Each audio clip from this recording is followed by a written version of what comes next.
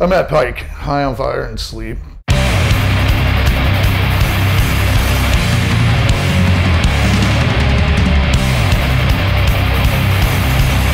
Thank you for taking the time to chat with us, and welcome to Desert Fest 2018. Oh yeah. Obviously here with High on Fire, you haven't released any new albums for it's 3 years now. Will we be hearing any new stuff? No, not so much.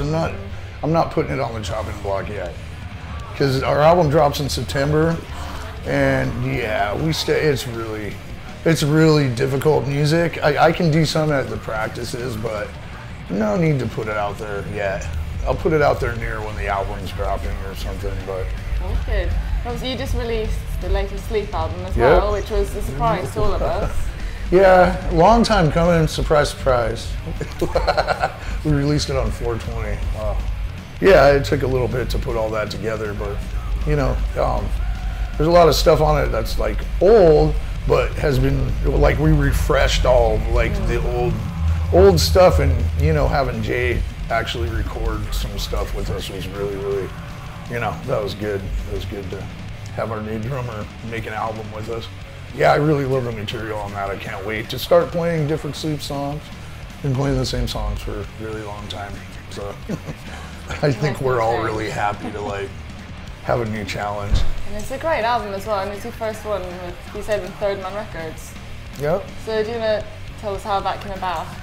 Our merch girl, Lindsay, is friends with the guys at Third Man, and you know, we were just kind of talking about how we were going to shop it and who was going to put it out.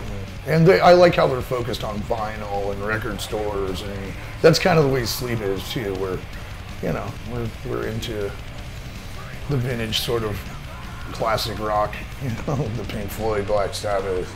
I'm into Led Zeppelin too, and all, you know, AC/DC and all that kind of stuff. So going back in time to Rush, you know, the way they were releasing albums back then, Third Man's kind of into the same thing where it's old school like that. So yeah, and it seems to work for that band. That's what that band does. It's a 70s rock concert in the 2000s, you know. Obviously, the reason we're here today is Orange Amps. Do you want to run us through your rig for this tour, which is pretty much all the amps? This tour I'm running the dual darks. Like with High on Fire, I can't go with that, the whole, you know, with Sleep I'll hook up like 9 heads and as many cabinets as I can get, and you make it controllable. With High on Fire, it's a little more, because it's faster and very more detailed and very, you know, precise, and you have to control when you start making sound waves that are in that pattern that are fast. You wouldn't even be able to tell what we were playing if I was using as much gear as Sleep uses, because the bands are very different in the way that the frequencies, you know, Sleep, you hit a note and you let it ring for a long time. High on Fire is like you jab it in there. So there's 2 particular sounds. I have to use filters, and with the amps I have to use a little gainier the amp. For like the Sleep stuff, I have to use a lot of sustain and saturation. For the High on Fire stuff, I need it a little quicker.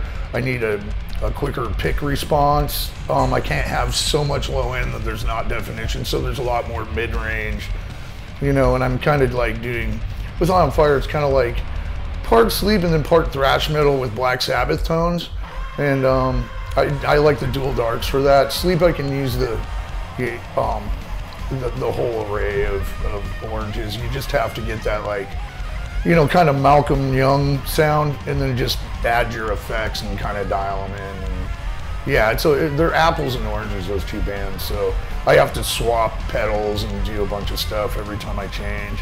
And yeah, but I'm using 2 dual darks today and 4 cabinets. That's about what I need, because I have an awesome sound guy who, you know, that's enough for the stage volume.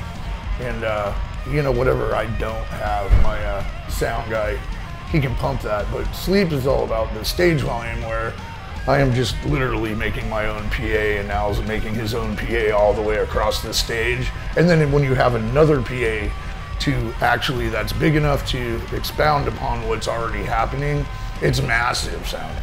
but you can't play fast that way and have anybody understand what you're doing because there's too much of a, there's air moving.